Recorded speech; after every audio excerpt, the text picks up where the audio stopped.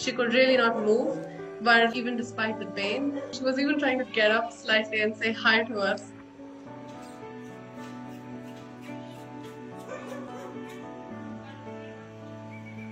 When we called out to her, her tail just wagging and she was trying to look up to see who had come up.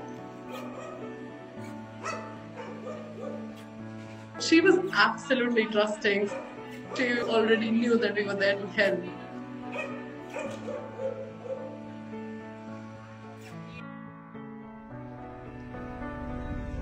She had injuries on the top of her head and under her neck, and it had really swollen up and her neck had become stiff. Whenever she tried to even move slightest of her neck, it would just hurt so much.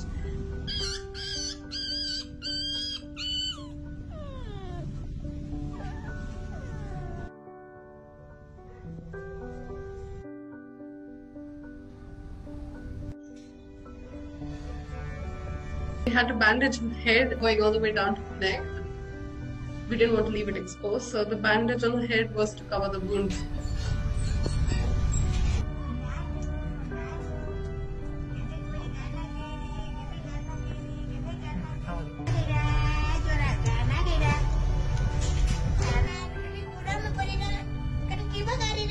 Initially, she was a little scared. She really didn't want to get up. She really didn't want to move around.